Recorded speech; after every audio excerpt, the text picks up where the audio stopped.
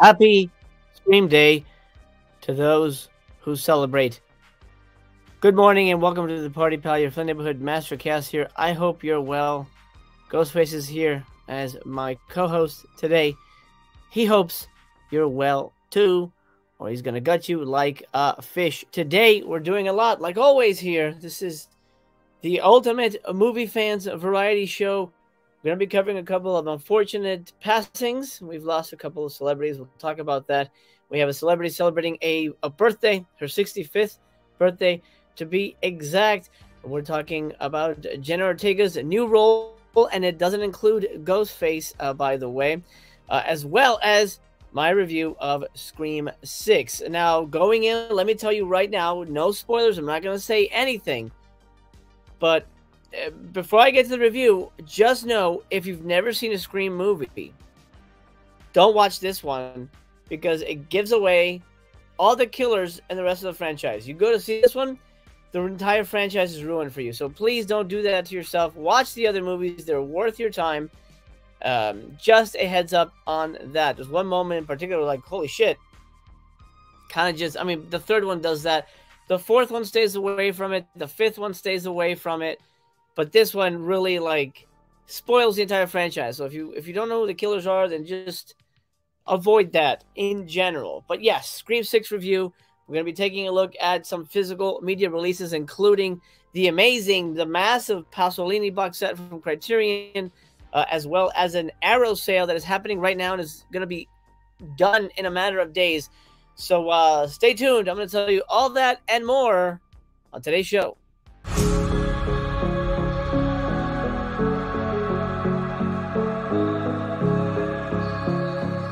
I love movies.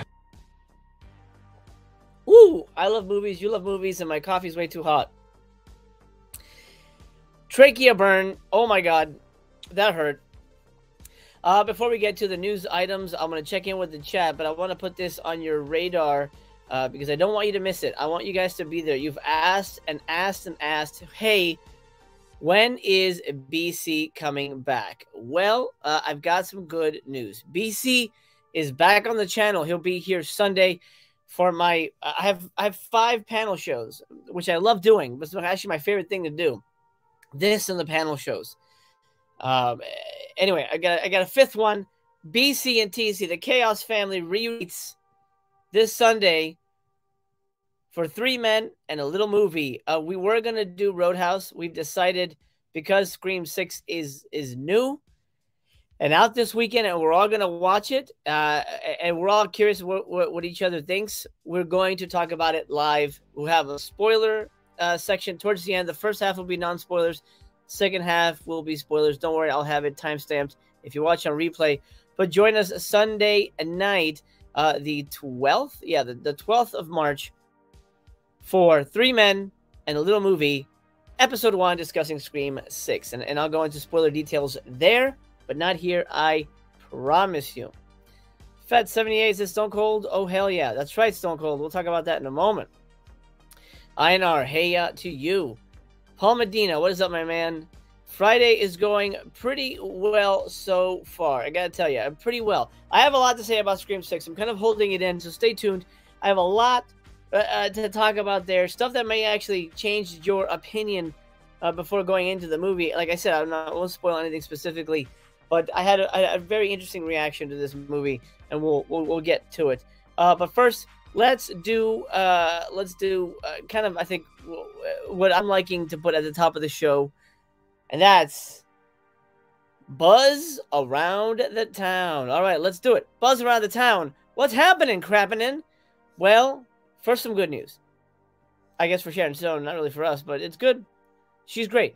Sharon Stone turned 65 today. Happy birthday, Sharon Stone. Still looking pretty good. I think she's still attractive lady there, young lady there. Of course, Sharon Stone, famous for Basic Instinct, among other roles. She is that a picture of her? Look at that. That's Sharon Stone as a little baby. I don't know what age that is, but Adorlins. Oh, a fourth? I don't know what that is. But anyway, that's, oh, I see some people commenting on her picture. Anyway, yeah, that's young Sharon Stone. pre-vagina display on Basic Instinct. Happy birthday to Sharon Stone. We here at Coffee with Chaos send her our best birthday wishes, and I'm sure you all do as well. Stan in Sound says Sharon Stone is awesome. She is indeed. Cass, yep, another rainy weekend. Yeah, I'm glad I'm out of the office, honestly, because the rain would have hit the roof and it's just been loud. So it's, in a way, it's nicer to be here, sitting in bed with you. Inoweb Kaiju, what is up, my man? Hello, hello, hello. All right, let us move on. Some sad news. This happened a while back, and I wanted to cover it as soon as possible. And, well, now's the time. I wanted to sort of... Let me silence my phone here so that we don't get any beeps in my ear. Anyway, I don't think you hear that. But anyway, sad news in the world of sci-fi and fantasy fiction. Bert I. Gordon, cult filmmaker behind Food of the Gods, Empire of the Ants, and other... I mean, he's known as Mr. Big, B-I-G, for the giant monster movies he made. He's amazing. I met him years and years and years ago at a convention. Was it Filmax, something like that. It's a long time ago, but I got to meet him. I have his autograph somewhere on these walls, and yeah, he's a wonderful guy. He was 100. Mr. Big lived to be 100. Well, my friend, congratulations on that. You will be missed. Bert I. Gordon, an American filmmaker whose low-budget creature features brought supersized monsters to drive-in cinemas in the mid-20th century, died Wednesday after collapsing. I think it died like literally right after our show ended. That's when I found out. After collapsing at his home in Beverly Hills. He was 100. A little bit about him, and then we'll move on. In Atomic Age America, Gordon's science fiction B-movies manifested the country's nuclear anxieties as eye-popping apocalypse goes, mostly working under shooting schedules that could total to 2 weeks and change at most. And that's fast, but not as fast as the shit that I'm shooting now. Gordon produced, directed, and wrote more than 25 features over a career spanning 6 decades. Of course, he shoots film, and that takes more time, but besides the point. Including striking titles like Village of the Giants, a classic, How to Succeed with Sex, which I haven't seen. I don't think that has giants in it. Empire of the Ants, which is a classic. His films Necromancy and Fruit of the Gods featured Orson Welles and Ida Lupino, respectively. Gosh, did he also do... Oh my god, maybe I'm... No. I could have sworn he did Red Planet Mars. I'm pretty sure that's him. Maybe I'm thinking of somebody else. But anyway, Bert I. Gordon, you will be missed. Take care of yourself, my friend. I guess take care of yourself in heaven. I don't know where you go. We're not going to pick sides here, but you'll be missed. Thank you for everything you have done. Einar says, damn, just pulled Fruit of the Gods off the shelf for a rewatch. Now I kind of have to do it. Absolutely. If you guys haven't watched Fruit of the Gods, it's a fun little movie. Empire of the Ants, I think, is really, really great. So either or, you're going to have a good time. Planet Mondo, what's up? Lots is going on. We're covering quite a bit today, as always. Happy to have you here, Mondo. Happy to have you here. Now, in another bit of sad news, this one just happened, I think, or yesterday, like late yesterday. For fans of true crime and fans of David Lynch, Robert Blake has died. The actor from Beretta and In Cold Blood, which, by the way, is on Blu-ray through Criterion. It's fantastic. Do recommend In Cold Blood. Of course, Lost Highway. He's the creepy white-faced guy who films Bill Pullman sleeping. Robert Blake, the controversial actor who won a lead actor Emmy for Beretta and starred in films including In Cold Blood and Lost Highway before a murder trial ended his career, died today of heart disease in Los Angeles. He was 89. His niece, Noreen Austin, confirmed the news. Blake's long career ranged from a childhood stint in Our Gang at age 5. Oh my, I did not. Holy shit. He was a little rascal. That's fucking crazy. I had not heard that. That's insane to me. Wow.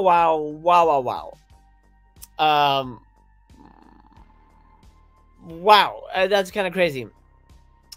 Anyway, he was acquitted of in the 2001 death of his wife, Bonnie Lee Backley. I actually didn't know that. I wasn't really following the case. I knew there was a murder trial, but I actually didn't know that he was acquitted. I actually thought he went to jail, but I'm not following it too closely, so don't take any stock in what I say about all that because I'm not sure about all those details. I won't go into details of his career, though. I think people know him enough. Oh, here we go. Well, a little bit of the murder story. That's interesting. There's also a darker side to Blake's story. Bagley, Blake's second wife, was found shot to death outside of Vitel's restaurant in the San Fernando Valley in 2001 after the couple had dined there. Blake told police that he had gone back into the restaurant to retrieve a handgun he'd left on the floor of their booth. What the hell? That's his alibi? Oh, I didn't shoot her. I was gonna go get another gun. That's weird. I'm not gonna, I'm not gonna talk shit because I don't know, but that's odd. Blake was charged with Bagley's murder in 2002, along with solicitation of murder, conspiracy, and special circumstances of lying in wait. But a jury found him not guilty of the crimes in 2005 after a widely watched 3-month trial saw Blake weep into the shoulder of his lawyer after the jury acquitted him. The 7 men and 5 women found him not guilty of soliciting a former stunt double whom he met on the Beretta set to kill his wife. That's interesting. And though Bagley's children won a wrongful death suit against Blake shortly thereafter, her killing officially remains unsolved. That definitely derailed his career. So, whether or not it happened, I'm not going to get into the specifics, but Robert Blake has passed away and he left behind a legacy of amazing performances. And I hope he rests in peace. At the end of the day, that's really all that matters. Moment of silence for Robert Blake and Bert I. Gordon, please.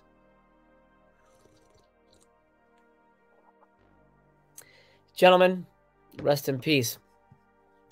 Now, before I get to the review, again, I'm gonna save that for the end because I have a lot to say, and I think that's I want to build up to it. That'll be the finale. But I do want to address something up top here when it comes to Scream 6. It slays 5.7 million in previews. That's a pretty big deal. 5.7 million in just the Thursday night openings. I saw it twice yesterday, by the way. I wasn't able to make the fan event. By the way, if anybody went to the fan event, let me know what happened. Leave a comment down below, or if you're watching live, let me know what happened in the fan event, because I missed out. I didn't get the damn poster. I got the cup, though. Look at that. AMC, baby. Get your cup now. I missed out on the poster and stuff like that, so I don't know what the fan event actually had. Did it have like a behind the scenes or something? I'm curious. I'm bummed, but you have to make sacrifices when you're, running a family, essentially. It's tough, but I still got to see the movie twice, so I cannot complain. The Paramount Spyglass media release of Scream 6 is off to a loud start with 5.7 million in Thursday previews from its 5 p.m. fan event and 5:30 p.m. previews at over 3,000 theaters. It's expected that the sixth sequel, that's a weird word, is headed to a franchise record domestic start of 35-40 this weekend. The latest Scream from Radio Silence is also expected to notch 50 million global. And we'll talk about it on Monday on the Monday episode of Coffee with Chaos. I hope you'll join us for that one. It doesn't say it here. Maybe it does. It doesn't say it here, but they said that Scream 2022, Scream 5, made 3.3 in its debut. Its preview screenings on Thursdays, on the Thursday screenings. So that's a marked improvement on that. And I have a feeling the movie is going to have legs. So we'll see. We'll see what happens. We'll see what happens with that. Interweb Kaiju, I saw it both flat and in 3D, and I'll talk about all the 3D, whether it's worth it or not, towards the end. So stay tuned. Catching Scream in 3D tonight. Hope you enjoy it. Einer says, unfair. You saw it twice and I couldn't see it once because of recent eye surgery. Oh, that sucks, man. I'm sorry to hear that. I wish you a speedy recovery. Punk Ron, happy Friday to you, my friend. So stay tuned because Scream 6 looks like it might be one of the more successful ones at the box office, which I guess isn't surprising because I know even though the 5th one was sort of in contention with a lot of fans, myself included, I think there's enough carryover from the Wednesday fans that at least opening weekend will be front-loaded, especially with 3D screenings and things like that. Okay, are you ready for the final piece of Buzz Around Town? This is some what the fuckery right here. Actually, no, not the final piece, but the final piece for the moment. This is some what the fuckery right here. And this is true, 100% true, not a lie, not a lie. This is 100% true. Bob Odenkirk to star in The Room remake for charity. I tried my best to sell every line. I'm going to read that again. Bob Odenkirk, Better Call Saul, to star in The Room remake. You know when they say Hollywood's run out of ideas? This might be the most brilliant thing I've ever heard. Well, it would have been great like if Tom Cruise, oh my god. I can't even imagine. I can't even imagine. Oh my god. Okay. This is crazy. All right. Okay, so hold on to your butts for this one. Oh, hi, Bob. Better Call Saul's Bob Odenkirk will star in a video recreation of The Room, one of cinema's strangest films. Some worse, others know the naysayers just don't get it. Performed against a green screen that displays locations used in the original movie, The Room remake is the latest endeavor from Acting for a Cause, an all-volunteer organization that produces and stages Zoom-style table readings of classic plays and movies for charity. Produced, directed, and hosted by the organization's Brando Crawford. The name sounds familiar, but I can't place it. The Room will benefit AmFAR. I have no idea what that is, but I guess it's a charity. This is real. Odenkirk tweeted last night. This is true. And let me tell you, I tried my best to sell every line as honestly as I could, and I had a blast. Typically, the Acting for a Cause productions are announced just days before they appear on the group's website. The pre-show information dripped out on its Instagram page. Judging by photos posted on Instagram, the Room project is a step beyond the usual Zoom readings, with the cast actually performing in front of the green screen. Odenkirk all but confirmed his involvement earlier this week by retweeting a tweet from a friend of the show here, podcaster Justin DeClue, that revealed some details of the project. Who runs Gold Ninja Video, specifically Odenkirk's casting as Tommy Wiseau. Actor and actress Cameron Kasky has also tweeted behind-the-scenes images and said on Reddit that Crawford and pieces of her actor Bella Heathcote will appear in the tribute remake. So it doesn't. The one thing it doesn't say is when it's coming out. So I will keep you posted. There's our buddy Justin. Go follow him on Twitter. It doesn't say when it's coming out. At least I couldn't find it anywhere listed. So it'll be out eventually. Once it's out, I'll let you guys know. But holy crap. Tell me right now that does not blow your mind. Because to me, I can't even imagine what that experience would be cinematically. Honestly... Is he gonna do a joke? Is he gonna, is he gonna play it straight, or is he gonna try to do a Tommy Wiseau, or is he gonna play it like, Better Call Saul? Like, I'm so curious. I'm so curious. It's insane to me. I'm so curious. Casey says, "I love The Room and the Disaster Artist. Looking forward to The Room with Odenkirk. It's gonna be amazing. It's gonna be amazing. How crazy is that shit?" Ryan McCormick says, the fan event included the cast playing a game called What's in the Body Bag. There was a Reno 911 skit. Oh, fuck, I wanted to see that. I gotta find that online. And a Demi Lovato music video. Also, Sam and Gail welcoming us to the film before it started. See, I saw that I saw the welcoming for the 3D when I saw it in 3D, but not when I saw it flat. Damn, I wanted to see that skit. Fuck. All right, well, I'll find it. I'm sure it's available somewhere. Punkground says, I heard about this yesterday and thought it was a joke. No joke. It happening. Joe Jack says, oh my god. Odenkirk is Tommy Wiseau. It's crazy, right? Crazy. Insane. Ben says, still waiting for his shark movie. Did Tommy make a shark movie? I hadn't heard that. That's kind of insane. Zach, what is up? Just jumped in during work, sadly. Loving the new show and news format and can't wait for the Triple Chaos show. Thanks, Master. Thank you. You know, I just heard from a subscriber who said he doesn't like the new content. That's fine. It's not going to be for everybody, you know. We're so literally within striking distance of... We got to 1,500, and then somebody unsubscribed, and now we're not at 1,500 anymore. So it's just one of those things where it's like, it's frustrating. Like, we're just there. We're just there. But it's cool.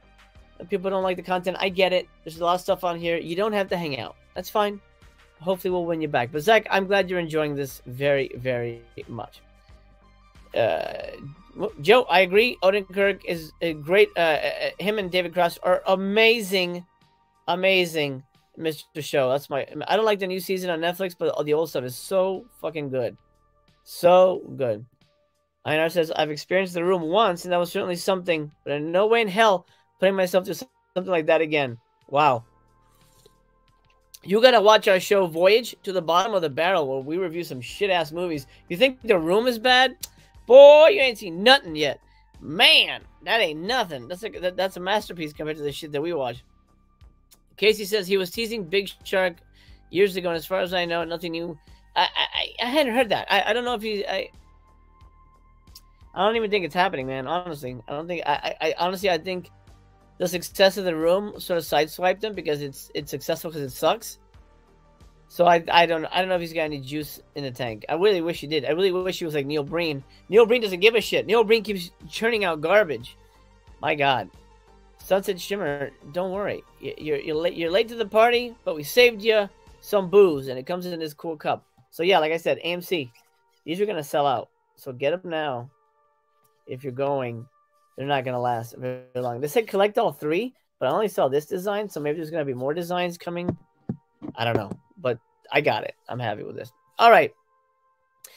Your last piece of buzz around the town is going to blow your organs through your Nikes or whatever shoe you choose to wear. Jenna Ortega circling Beetlejuice 2. This girl she's going to be the new goth icon. It's insane. The role would reunite the Wednesday star with the world of Tim Burton. Of course, Tim Burton directed, I think, the first 2 or 3 episodes of Wednesday, so maybe that's how she got the nod. Wednesday star Jenna Ortega is looking to star in the Tim Burton family. Looking to stay, in the Tim Burton family. The actor is circling a role in Beetlejuice 2, multiple sources tell the reporter. Warner Brothers, which is behind the feature, was not available to comment. A representative for Ortega did not respond to requests. The news comes as Ortega hits theaters with Scream 6, which could land the top opening in the franchise's 25-plus year history. Probably will. Tim Burton, who helmed the 1988 film starring Michael Keaton, is expected to direct, with Keaton returning as well, according to sources. Production is eyeing, and that's, I think, that's right? I think that's missing something. But anyway, a late May or early June shoot in London, but budget has not been set, resulting in a back and forth. If a deal is made, sources say Ortega would play the daughter of Lydia, the character played by Winona Ryder in the original. So I'm guessing she marries a Latino. She has to marry a Latino, man. You have to do it. I can do that because I'm Latino, so I can do that. I'm not making fun of racism or whatever. I can get away with it. Anyway, Alec Baldwin, Gina Davis, Jeffrey Jones, Catherine O'Hara also starred in the original film. Who knows if they'll return? I doubt Alec Baldwin's coming back. I'll be very shocked. But who knows? Stranger things have happened. Hey, did you hear about Bob Odenkirk playing Tommy Wiseau? Like I said, stranger things have happened. So nothing is set in stone, but if the Hollywood Reporter is talking about it, then it's most likely a done deal. Pretty insane stuff. Pretty exciting stuff, honestly, if you ask me. I think she'd fit right in. I think she's perfect. Absolutely perfect. And it's almost a no-brainer. Einar says, does Beetlejuice really need a sequel? It's a good question. I guess it depends on how good the movie is. At the end of the day.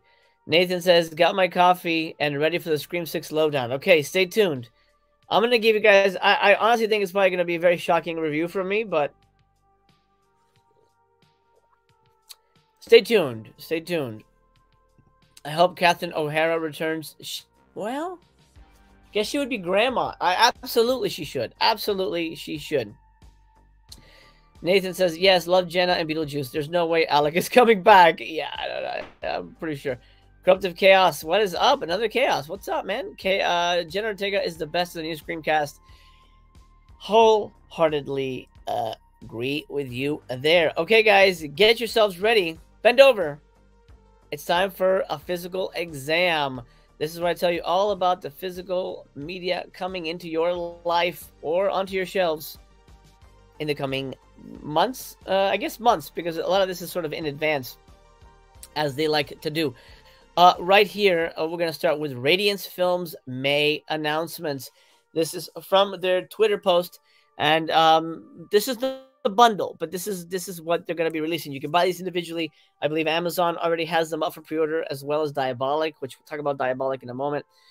But the one that really jumps out to me, like, bam, baby, gotta gets it, is Cosa Nostra, the 3 Mafia Tales by Damiano. He's a great director.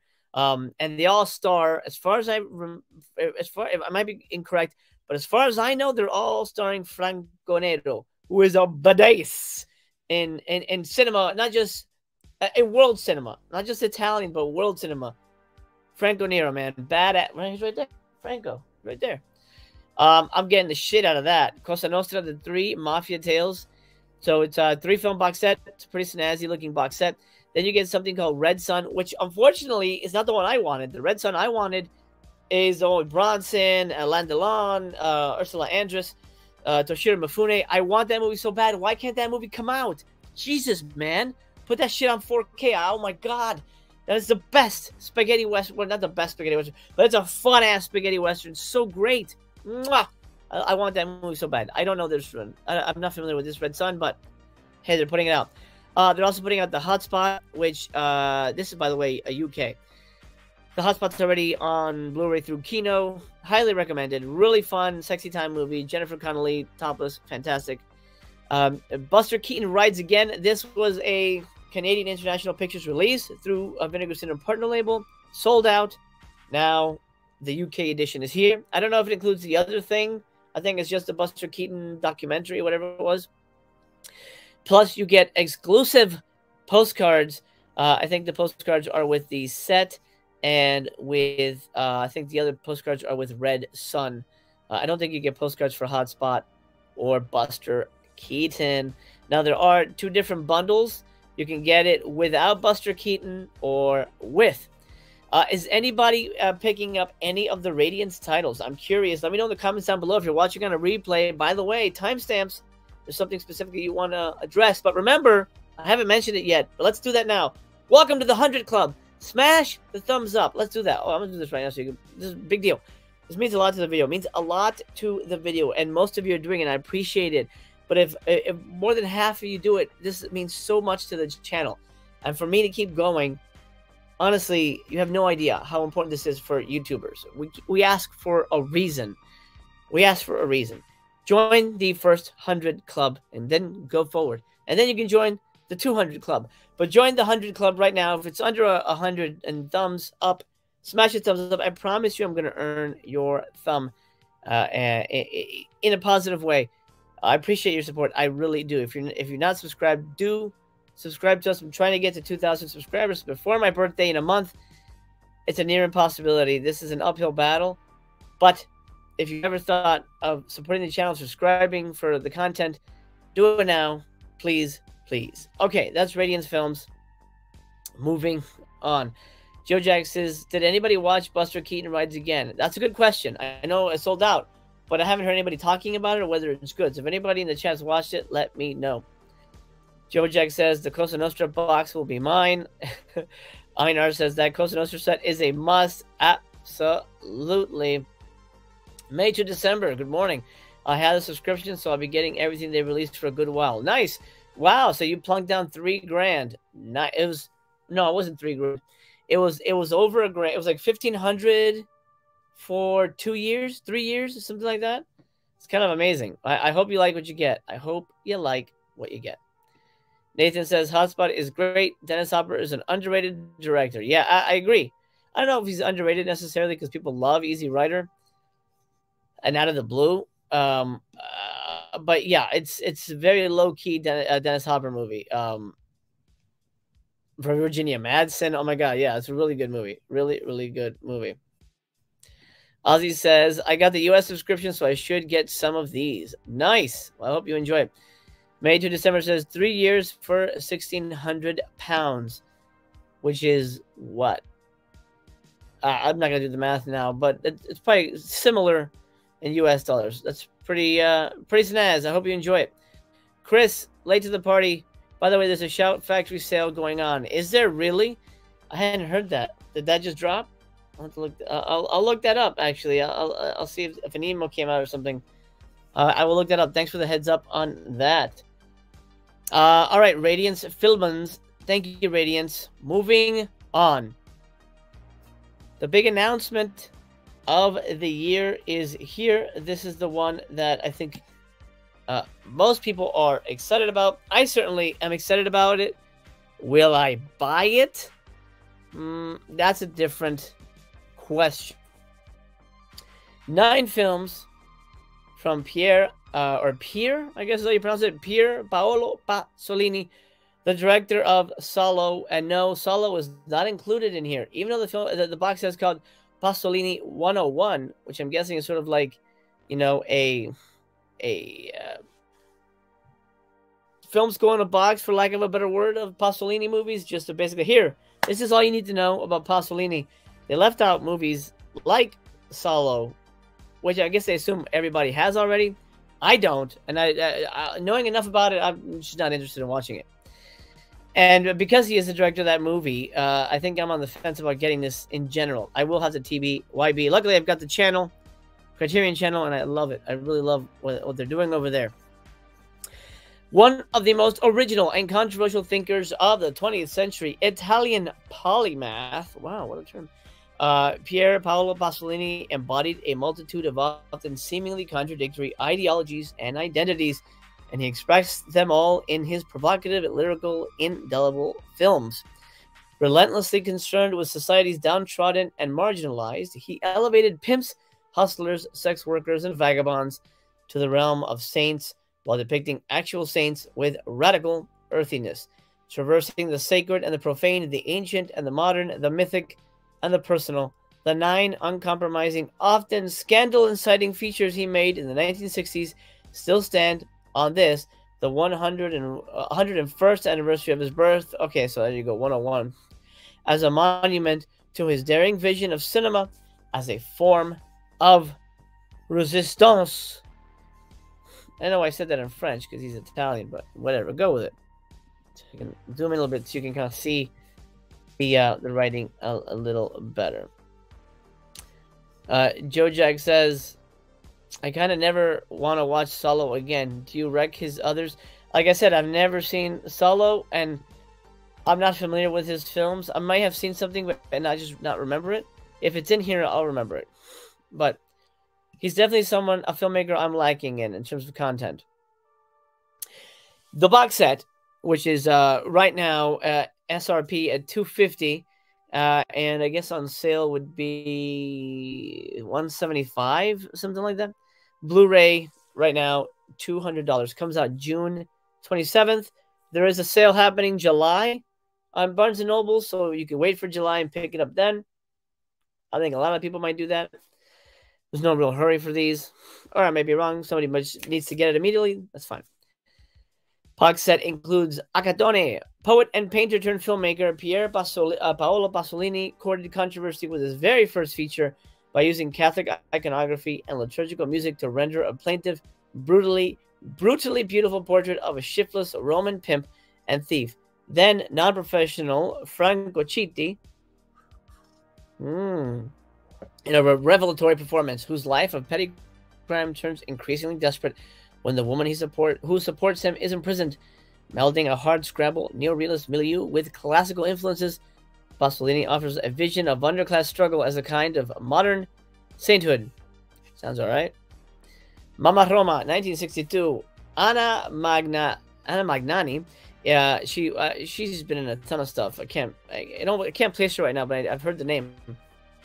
is Mama Roma, a middle-aged prostitute who attempts to extricate herself from her sordid past for the sake of her son, highlighting director Pier Pasolini's lifelong fascination. I'm just going to call him PPP from now on. PPP. Lifelong fascination with the marginalized and dispossessed. Mama Roma offers an unflinching, neorealistic look at the struggle for survival in post-war Italy. Though initially banned in the country for obscenity, today the film remains a classic featuring a powerhouse performance by one of cinema's greatest actors and offering a glimpse at Pasolini in the process of finding his style. Not familiar with that one. Love Meetings from 1964. Let's talk about sex. Oh yeah.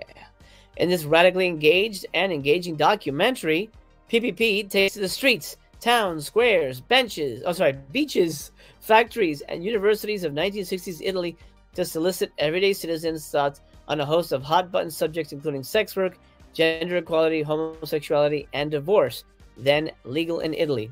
Alright, not that interesting to me. I don't know.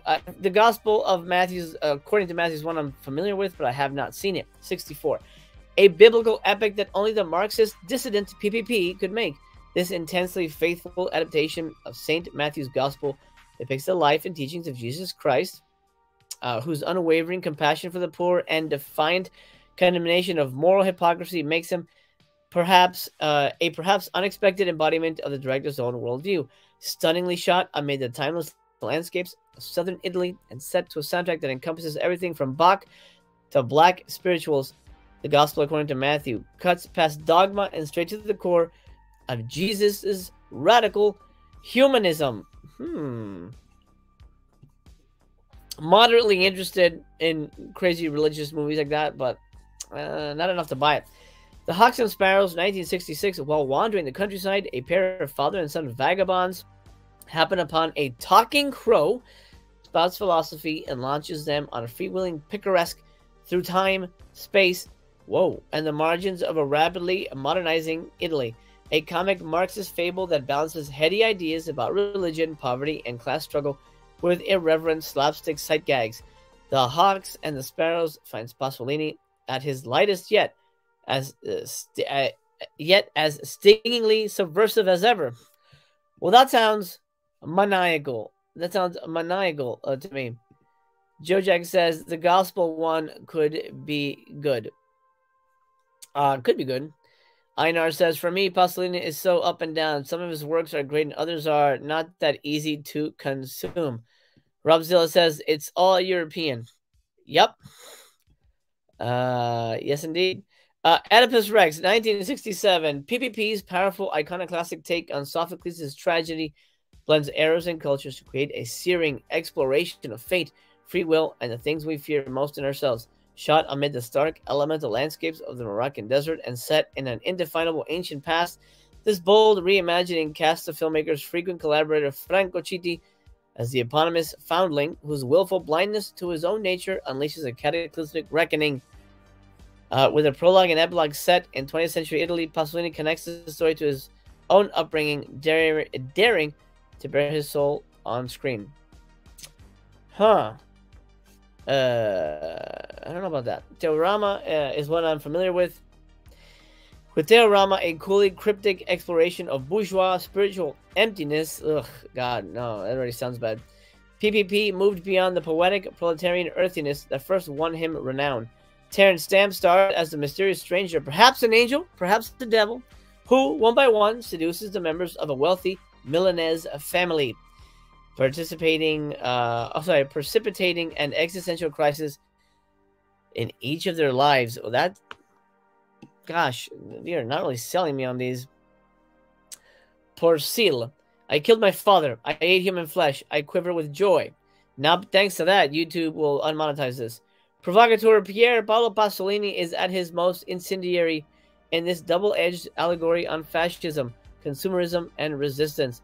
In one story, a defiant man perpetrates increasingly barbaric acts while wandering a mythic volcanic landscape. In the other, the scion of a wealthy ex-Nazi industrial family conceals a shocking proclivity. Taken together, these stories of transgression from post-war European moral rot and the meaning of rebellion in the face of a corrupt world.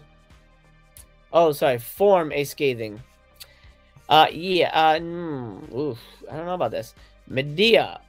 In this hypnotic adaptation of Euripides' immortal tragedy, PPP casts opera diva Maria Callas as the sorceress of Greek legend whose separation from her homeland of Colchis, and betrayal by her lover Jason led her down a path of shocking vengeance. Melting Western myth with aesthetic and musical influences from numerous world cultures, Pasolini fashions a mesmerizing cinematic pageant that gathers in force until it explodes in rage and a stunningly nihilistic condemnation of injustice. Vaguely interested in that? No. Oh, here we go. Special features. 2 shorts made by the director. 2 documentaries made by Pasolini. So you get some extra movies there. New program on Pasolini's visual style. Audio commentaries on Acatone and Teorema. Documentaries on Pasolini's life. An episode from a French program. Interviews with filmmakers and scholars. That's pretty vague. Maybe it's not all filled in yet. And then deluxe packaging includes a 100-page book with essays and all that good stuff with writings and drawings by Pasolini himself. It's not a winner chicken dinner for me, but I can see this being a good seller. And believe it or not, this is the first box set of the year from Criterion for 2023. The first box set of the year is coming in June. What the fuck? It took so long. I mean, I know these take a long to put together, but geez. Let's just make it happen. Let's get some shit out there. Justin, it's okay that you're late. Make sure you slam the thumbs up. Remember, you gotta be part of the 100 Club. My favorite people are the first 100. I love everybody else, but the first 100, you guys are really holding it down for me, and I appreciate that so much. Yeah, Criterion Flash Sale, no news yet. Well, hopefully next week. Joe Jack said, for a Marxist, this guy was really into religious themes. Yeah, he certainly loved that. Justin says, looks like Arrow's doing something with Bruce Lee. A box set, if it looks better than the Criterion, which I liked, may double dip. Oh, has that been announced? I hadn't seen that. That's pretty interesting. Thumbs up has been hit. Hell yeah. Einar, too expensive for what it is. Pasolini is more for film school and not general consumption. I don't disagree with you there. We'll see how it's still. I mean, I don't know if there's a way to keep track of it, but I don't know if this is going to be a hot seller, but we'll see. We'll see. Something that should have been a hot seller, but isn't. What a segue. Oh my god, I'm getting really good at this. It's time for Death Wish, Death Watch.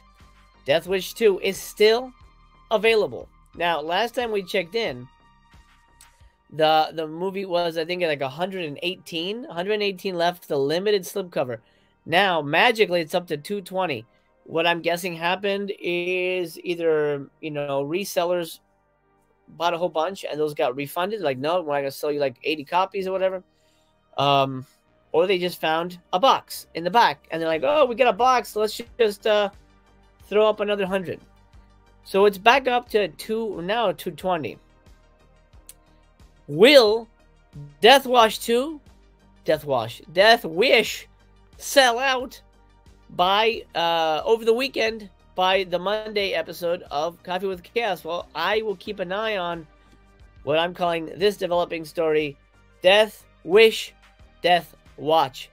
Let's see if we've sold any while it's been listed here. No, still 220. So 220 as of Friday. We'll check in on Monday and see where it lands. I'm curious, do you have Death Wish 2? Did you like it? Are you planning on buying it? If you do, you should probably grab it now, just to be safe. Go ahead and do that ASAP. Alrighty, Death Wish 2. That is Death Wish, Death Watch. Now, let's talk about a sale that is on everyone's radar, or maybe not on yours. So let me put this on your radar because it's almost over. Let's go to Diabolic DVD. No, I don't want to. I hate when that subscription thing keeps popping up. This is Arrow Video's Spring Fever Sale. It's over March 14th. So you literally got 4 days to check it out. I suggest if you want some Arrow titles and you did not know about this, go check it out. Go check it out. Sorry, I'm reading something. Go check it out.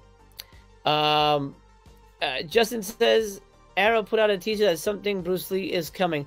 Most likely it'll be 4Ks. I'm good. I don't think I need to 4K it up. I don't think I need to 4K it up. Blucka Blucka says Scream 6 was doo-doo, baby. Oh, man. All right, well, let's talk about it. We'll talk about it pretty soon, actually. We're coming up on the review, so stay tuned. But I'm curious your thoughts. By the way, no spoilers in the comment. Joe Jack says Hamilton Books has a good Arrow sale, too. Ozzy says, oh, here we go. Was going to buy from Diabolic, but Hamilton has all the ones I want for it cheap. But just so you know, sometimes on Hamilton Book, they don't come with slipcovers. Almost never. So keep that in mind. If you want the slipcovers, Diabolic will have those. Now the box sets will come in a box set. But for example, Flatliners, limited edition slipcover, most likely, if you don't give a shit, fine. But it's probably more expensive because of the slipcover. So if you want the slipcover, get it to Diabolic. Right now, I can 100% guarantee you will love Vengeance Trails. I have a review on it for this channel.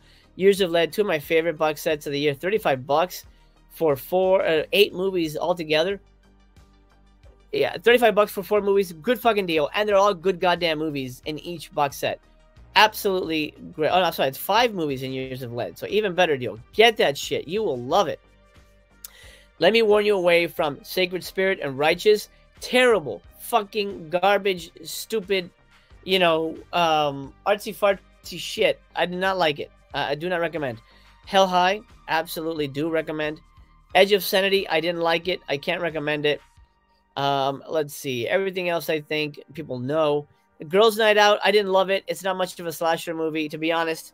I didn't love it. It did not connect with me. 12 Monkeys, if you haven't seen it in a while, it's really great. I think it's due for a revisit. I didn't like it at first, but it grew on me. I was really impressed with that movie. Anything Claude Chabrol sucks. I didn't like any of the Chabrol box sets. I reviewed all of them. Not a fan. Not a fan. To Sleep to Dream, it's not in stock, but you can still order it on Diabolic, and when they have it, they'll ship it to you.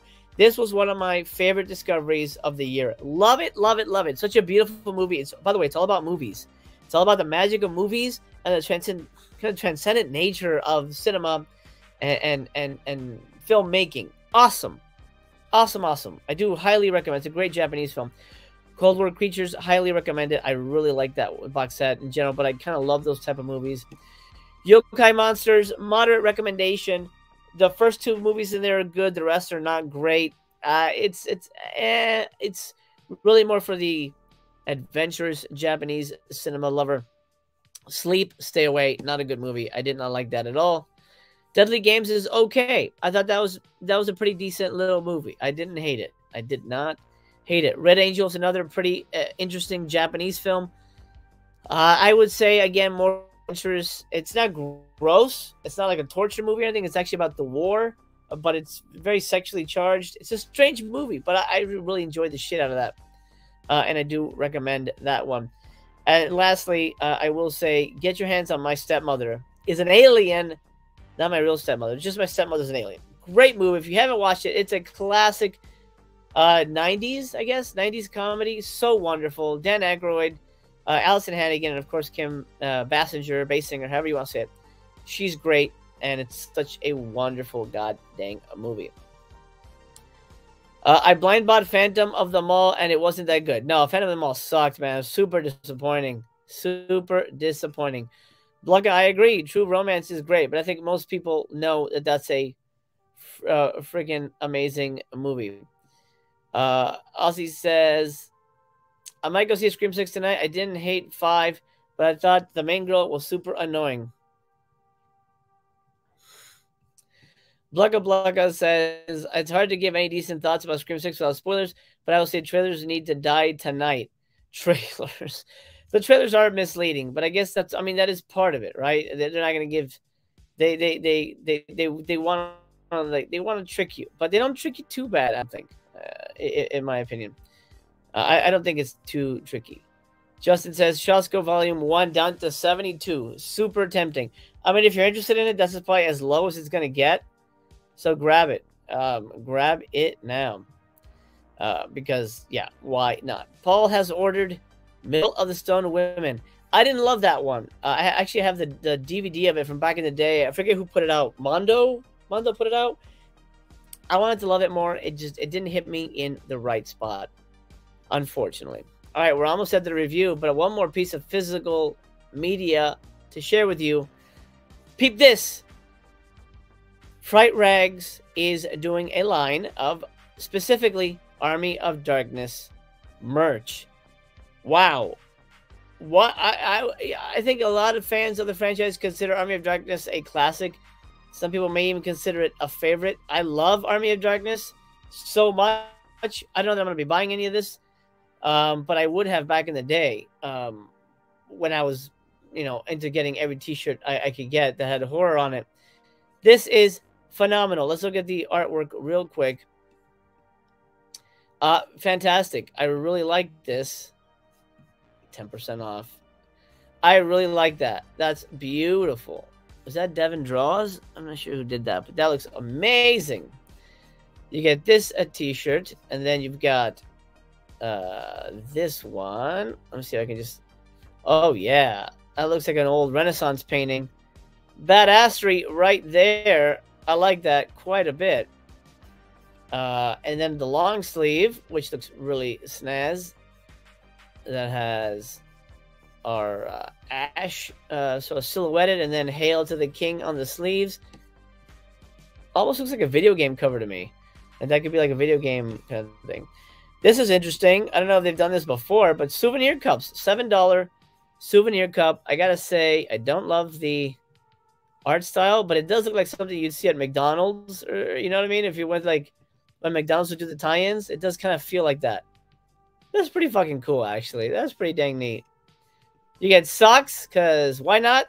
$13 socks. Ash and Evil Ash. It's amazing. And then, of course, the hoodie. The zippered hoodie with that sort of main design. $52. Jesus. Then, of course, women's cut. And then this is pretty snaz right here. The logo hat. Oh, yeah. With a little distressing. Pretty sweet. I do like that quite a bit, actually. There you go. Just wanted to put that on your radar. That's what I do here. Put things on people's radar.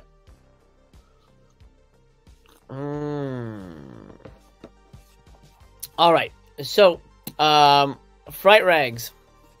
That's it for physical media. Now, it's time for reviews. Are you guys ready? I'm ready. It's movie reviews time. Oh my God. I know you've all been waiting for this. I've been waiting for this. And unfortunately, I'm going to give you blue balls for a little bit longer because there is a movie I want to talk about first review-wise, but it's not the one that you expected me to go with.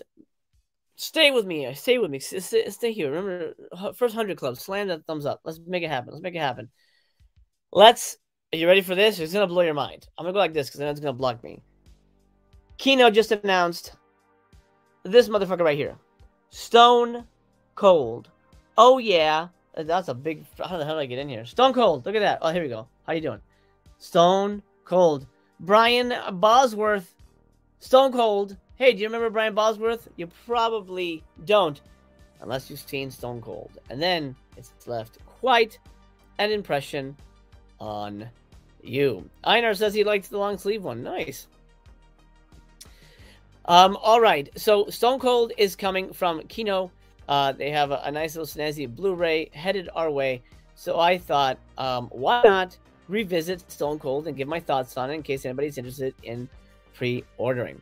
So allow me to do just that. Let's talk Stone friggin' Cold. Hell yeah. From 1991, this lean and mean, no-nonsense film plays like a die-hard version of a biker movie, and it's a gloriously macho experience.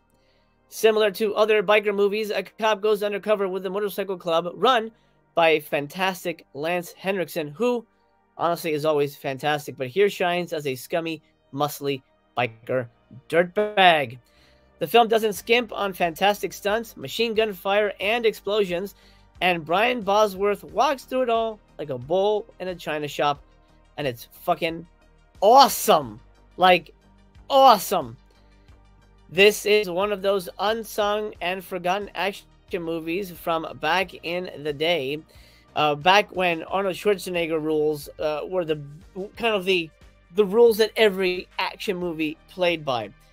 And it is a ton of fucking fun. It does borrow a bit from Die Hard in the finale, even with a Sergeant Powell twist, but personally the ending is what makes this my favorite biker movie, because it elevates the subgenre in my eyes. Stone Cold is a blast. It is a biker movie. It is my favorite biker movie. I'm sure my buddy Bullet Blake loves this movie. I know a lot of people enjoy Stone Cold. It has a fond remembrance for people who watched it back in the day. You know, I'm pretty sure I watched this in theaters because I would watch every action movie in theaters back then. So I'm pretty sure I watched it in theaters, but I do have fond memories of renting it. It still holds up. Still a fun ass movie, and it delivers the good. Directed by Craig Baxley, who did Action Jackson, I Come in Peace, and Rose Red. He did a lot of Stephen King stuff, which is not great, but the action stuff is really good. He was the stunts guy for Predator, by the way, so this guy knows his shit.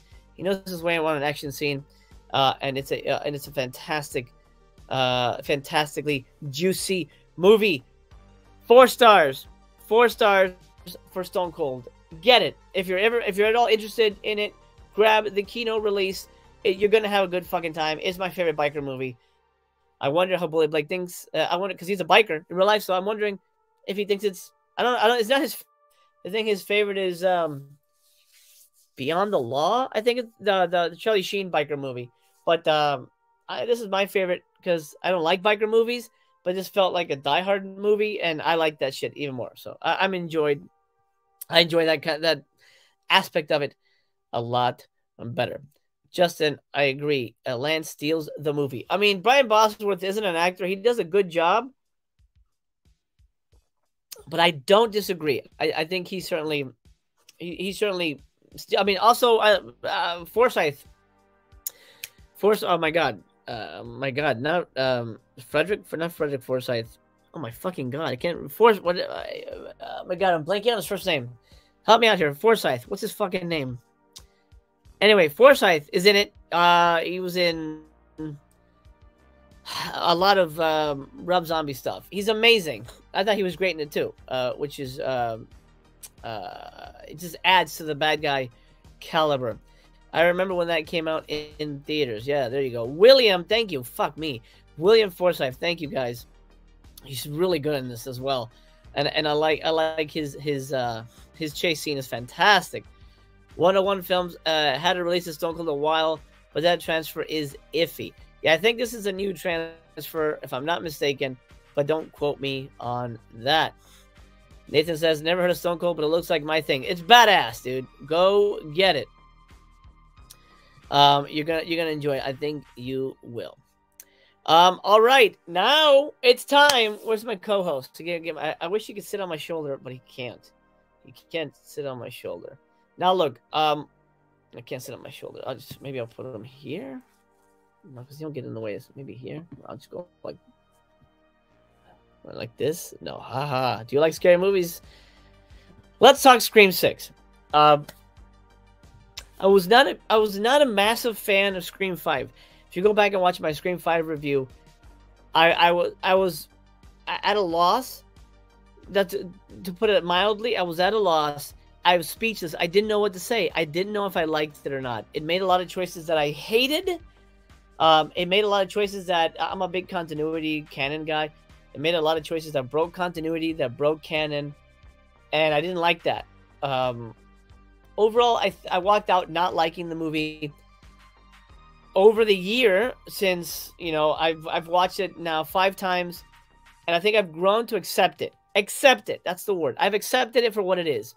And I said, with Scream 6, it'll either redeem 5, or I'm just going to shit on this entire new version, iteration, whatever you want to call it, of the Scream franchise. Now, I promise you, no spoilers here. I will not say anything about the killers or, or who dies or any of that. All I'm gonna say is I will talk in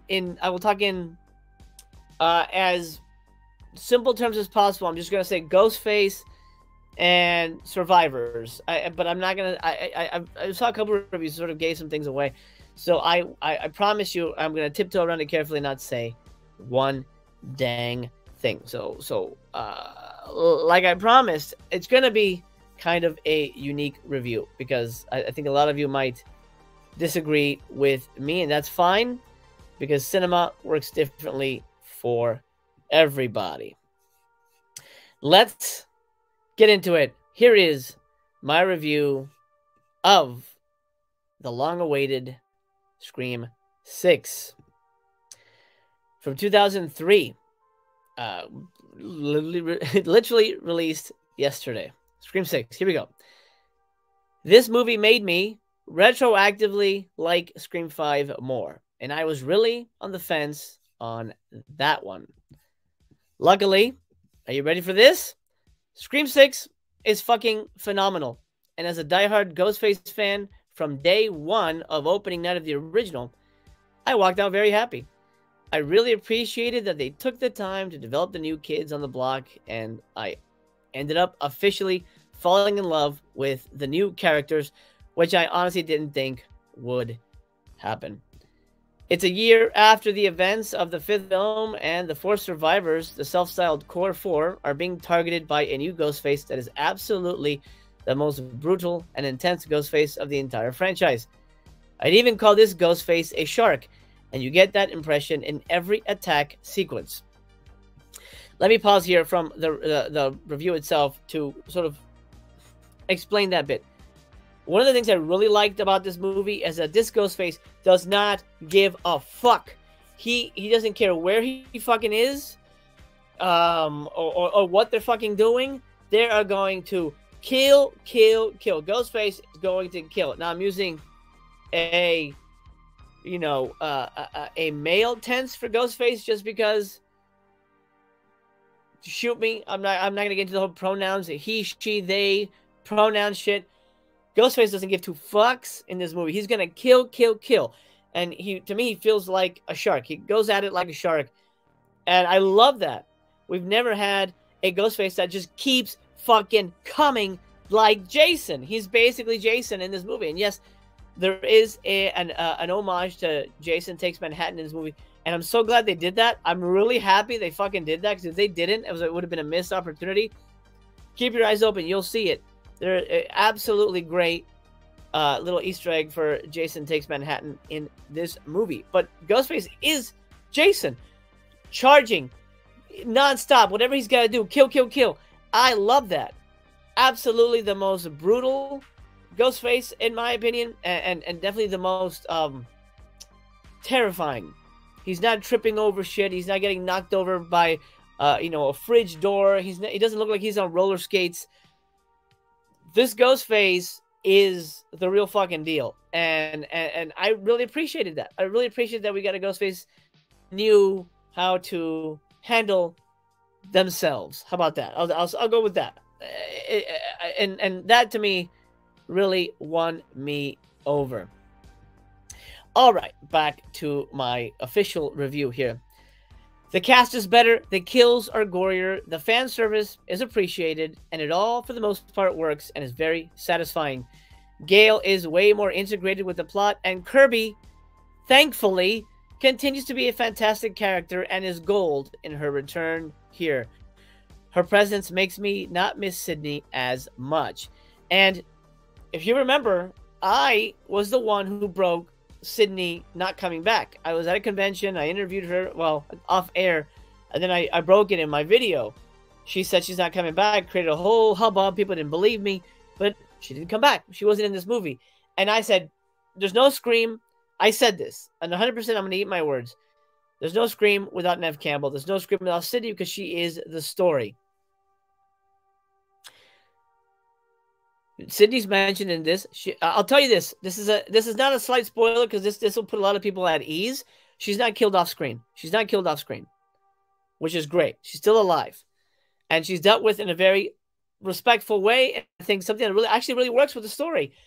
The story turn that the direction they take with the story here is brilliant, because it encompasses what happened in 5 and all the events of the other movies, and we get a really rewarding story here. Something very different, something very unique, something that really affects these characters from the 5th movie. And I was like, fuck, awesome. But if Kirby wasn't there, I think it would be a little weird. So Kirby really patches that missing Sydney element. Take that for what you will, but I'm glad that Kirby is here. I think a lot of people will hate the ending reveal, but I accepted it as par for the course in this franchise. I think overall they made all the right choices, and I may not feel that way down the line, but for now, I do feel that way. There aren't any franchise killer moments like in the last movie, which really bogged that one down. This one felt unpredictable and dangerous, and frankly, I was very impressed. And I think Wes would be too. I'm very happy to report I love Scream 6. I loved it. I loved it. I loved it, loved it. 5 stars. 5 stars for Scream 6. It's a goddamn great sequel, especially coming off of Part 5. Like I said, it made me like Part 5 even better. I still think Part 5 is weak. It's right down there with 3. But this is a fucking solid sequel. It is essentially following Scream 2, a college campus, but it does a lot of things differently. It veers the story in a very interesting way. I think where a lot of people are gonna go, fuck this movie, is the finale. I accepted it because if you know Scream, it's kind of par for the course. It's like, all right, that's the DNA of Scream. I'm okay with it. Watching it a second time, I was like, okay, that's fine. I accept it even more. But I think a lot of people are gonna be really upset with the way it wraps up. But I think the movie ramping up to that is so exciting. The Gale scene is exciting. The shrine moment is exciting. Almost, it's like nonstop action. Honestly, chase sequences all over the place, kills all over the place, unpredictability, blood and guts, like literal guts spilling out, beheadings. It's fantastic. It's a really violent movie, and I found it really rewarding. In the grand scheme of the franchise, it is our Jason Lives. To quote another Jason movie. Let me check in with the chat now. Again, no spoilers, everybody. If anybody's mentioning anything, I will have to block you. Ozzy says, I just hope I don't have to look at Courtney's face anymore. Jesus. You do. And she's in the movie quite a bit. And she's great in it. The one thing I will say, not a spoiler, but I don't like what they did with Gale's character. I think that was a weak choice. We'll talk about it more on the Sunday show. I hope you'll join us for that. 3 men and a little movie. We're going to be talking Scream 6. Hopefully you'll join us for that Sunday night. Spoiler and non-spoiler sections in that one. Let's see. Noise says, I rewatched 5 Wednesday night and enjoyed it more, and it made me appreciate and care for the characters in 6 a lot more last night, and I fucking loved 6. There you go. Yeah, I think they improved those characters because you didn't really get to know them in 5. In 6, you really get to spend time with them. You really there's real emotional link. Like they really feel like I said, I fell in love with them. Like I like these guys now. I feel like I know them more. And it was a lot more fun. I think 5 is really dour and depressing. 6 is a lot more fun. Corruptive Chaos says the reveal and motive for Ghostface was the weakest in the franchise. I mean, I don't want to get into spoilers now, but if you know the franchise, it's like poetry. That's all I'm gonna say. It's like poetry. Like I says, I think this was the weakest movie in the franchise. I can't even defend my opinion because, gotcha. Okay, no worries, no worries. Well, join us, Blugga, on Sunday when we talk spoilers, and we'll get into it.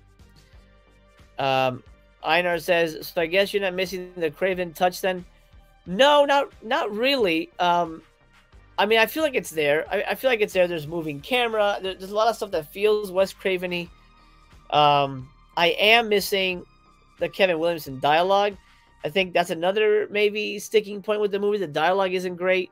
Some of the lines are kind of a little too on the nose, a little too expository, and there's not that quippy, quotable Williamson stuff is missing. I do miss that. I do miss that quite a bit. But I think Wes's handprints are sort of on it. It still feels very Wessy. That's a term I just made up. Joe Jack says, I guess I need to marathon the series. Absolutely. Go do it. Like I said, look, don't go into this movie without seeing the other movies. Don't go into it without seeing the other movies because it spoils the entire franchise. So don't do that. Chaos says, 4 is my favorite, so I'm glad Kirby was back. 4 was the original Legacy sequel. I'm with you. 4 is my favorite sequel. It still is my favorite sequel. My ranking right now, obviously 1. 4, I think, is still a powerful movie. I think the motive in that is fantastic. I love everybody in that movie. That was a movie that really allowed me to care for the characters. I didn't spend much time with them. But yeah, Kirby was great. 4, 6, surprisingly. Then I would, and 2 is a movie that I liked, but I just never really got into Scream 2. There's something about it. I just could never get into 2. I don't know. I don't know. I didn't like the college setting. I liked it better here in 6. 2 would be next, then 3, and then 5. I would put 5 at the bottom only because 3 is an official Scream sequel with Sydney, even though 3 is rough. But 5 always feels like, hey, what about 5 will be in the bottom, I think, for me in terms of my rating. Like says, I feel like there was way too many things that don't make sense or the writers forgot about that makes the movie seem chopped up more than. All right, yeah, we'll talk on Sunday. I think I know what you're talking about. Sometimes it's like maybe I talked myself into liking it, but there are issues, but not as many as there are in 5 that really bugged me. Nathan says, do we get to a little Jenna TNA? What do you think? What do you think, Nathan? Have you ever seen a Scream movie before? What do you think? I'll let you answer that question. All right. That's my review of Scream 6. 5 stars, man. I loved it. I think it's a really good sequel. I'm actually watching it again tonight for the 3rd time with the family. And they asked me to not say anything, so I haven't told them my thoughts at all.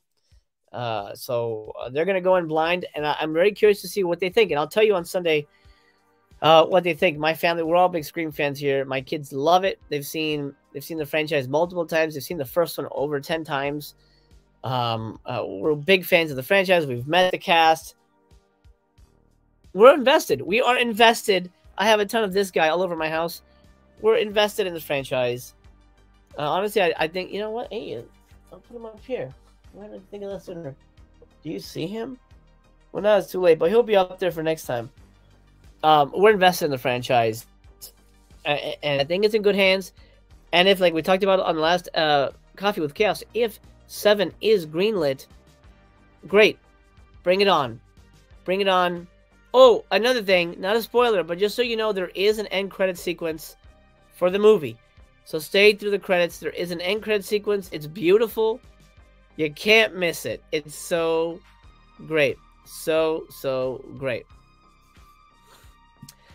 Chaos says, excited to hear more of your thoughts on Sunday. Yes, we'll get more in depth, and then we'll hear what BC and TC think. My prediction is BC will hate it, TC will like it, but we'll see. We'll see. Sunday, we will see if we can make my dislike for Scream 6 make sense. Absolutely, bring it. I want to hear it, and I'm not saying you're wrong at all, obviously, but I'm curious. I'm curious, and I think I know what it is. But yeah, we're not gonna talk about it here. Not gonna talk. I mean, there's one big logical thing, like how the fuck is that possible? But we'll walk around it. So I'm hearing there's a Shout Factory sale, but I don't see anything on my end. How'd you guys find out about it? On Twitter? I don't see anything on my end. Let me see if I can track that down real quick before we call it a day. Let me see. Oh, okay. I see it. Let's see if we can take a look at this real quick. All right. Last minute edition. Another physical media adventure here. There is a sale going on. This is a Shout Select. Shout Select always seems to be going on sale. March 2023 Ticket to Savings sale. The Herzog collection. That's, well, I guess it's a discount. I wouldn't call that a sale. It's really more of a discount. But, hey, fine. $4 is $4. Matinee. Oh, I love Matinee. Highly recommend that. These are all without slips, by the way, from what I'm seeing here. Red Dawn Collector's Edition. Not much of a sale, to be fair. Princess Caribou, Phoebe Cates' last movie. Oh, Paradise Alley. I didn't realize they put that out. That's cool. That's one of Paradise Alley is one of Tarantino's favorite movies, according to his book. Let's see. Shakedown. Shakedown's fun. I like Shakedown. I reviewed that on my Letterboxd a while back. Glenn Miller's story is great. I got that. $20 for the Deer Hunter 4K. Has anyone bought that? Did that look good? I think BC bought it. He said he didn't really see a difference. To Fire 4K, is that out? I thought that wasn't out yet. I guess it is. So these have all been out for a while. Most people have all these, but if you don't, well, actually, they put something cheaper down here. $41. I had this set, still have not cracked into it. I have to crack into that. Love me some Cheebs. Cuffs, the classic Cuffs. Havoc. Oh man, can I tell you about this movie real quick? Get your grubby little mitts on Havoc. Can I tell you why? I will. Havoc has the lovely and talented Anne Hathaway's boobs. That's right. It's the first movie she's naked in. It's a kind of a, you know, fucking gang banger kind of movie. Not a gangbang movie, but a gang banger kind of like, you know, kind of like kids type of movie. But yep, she gets feisty naked in this one, and it's quite good. Honestly, mainly because of that. But put that on your radar in case you are a fan of Anatomy. Okay, Dragnet. Highly recommend Dragnet. So good. Dr. Detroit. I love this movie. I don't think it aged well for me. Honestly. Bill and Ted's. If you don't have it. It looks like it's only Excellent Adventure. All right, cool. The Abbott and Costello box set is 101. So really more of a discount in my mind. It doesn't feel like a super sale. It's a discount. It's a discount. Joe Jack giving a recommend for Glengarry at Glen Ross. Good movie, but just know what you're getting into. It's basically people talking in a room. It's a good movie, good acting movie, but you know, I remember renting that and being like, "What the hell's happening? What is this?" I've grown to like it, but my impression was like, "This is weird." Yeah, Justin, I agree. Dragnet does rule. Blugga says, if you had more budget for your Headless Horseman movie, where would you have located it to improve on after you watched it? I enjoyed it, by the way. I don't know if I ever said that. Thank you, Blugga. I appreciate that. If we had more budget and time, I was going to shoot on the bridge that they filmed Lost Boys on. There was this big, massive bridge. We went out, and it's, you know, it was in Santa Clarita, so it was near our area. It's like right off of like Six Flags Magic Mountain. We were going to shoot on the Lost Boys bridge. Big, epic fucking bridge. It was too expensive. Here's the thing. When you're shooting a movie, you got to think about everything. Electricity, bathrooms, all the stuff that you need to power shit, to make sure people don't shit on the ground. Costs money and has to be trucked in. This was a public park. No light, no power. So we had to bring in a generator. and we had to run a ton of cable because generators are loud, so you have to park it far away. It's a hassle. Then bathrooms, you have to bring in bathrooms so people can go to the bathroom, and you need a site monitor. And sometimes, even for the days we shot on the street, we had to have a LAPD officer with us for 2 nights while we shot on the street. Even though we had a permit, we had to have a cop with us according to the rules. This motherfucker made $180 an hour. 108. He was the highest paid person on the movie. $180 an hour. All he had to do, sit in his fucking squad car and play games on his phone. Watch Netflix. $180 an hour. My God. Yeah. It's expensive to make a movie. I would have gone for bigger and better and more action. I would have added more action. The original script had more action. Yeah. Brent says, shout titles cheaper on Amazon. Some titles have extra savings coupon too once in cart. Hey, there you go, Brent. Thanks for putting that on our radar. There you go, guys. Shout titles are cheaper on Amazon. And you're not going to get a sip with these guys, so you might as well save some dough. Ryan says, have seen Havoc on TV, some great TNA. I need to bite the bullet. Bite it. Bite it hard. Like I said, sounds exactly like what happened on the set of Supernatural when I was there. Oh, were you on the set of Supernatural? Oh, nice, man. That's cool. Yeah, dude. It's crazy. The one movie I'm working on now, which I can't talk about yet, but I will soon. I'm going to be shooting in June. As another case of, I don't even know if we can afford it because we have to have a guy monitoring us. It's tough. It's tough to make a movie, but it is what it is. Anywho, I digress. Ticket to Savings happening, I guess to the end of March. It doesn't have any details here. I did find it on Twitter's. Save 40% off of cult classics and award-winning dramas, and a whole bunch of crazy crap. All right, shouts to like sale. Do it to it. If you haven't yet, then by all means, do it to it. Justin says, $20 for The Jerk, not bad. The Jerk is a fucking amazing movie. Do me a slam the thumbs up if you haven't yet. Join the first 100 club or join the next 100 club. This helps the video so much. If you haven't subscribed yet, but you've been enjoying this content, help me out and subscribe, because it means a lot to the content and it means a lot to the video.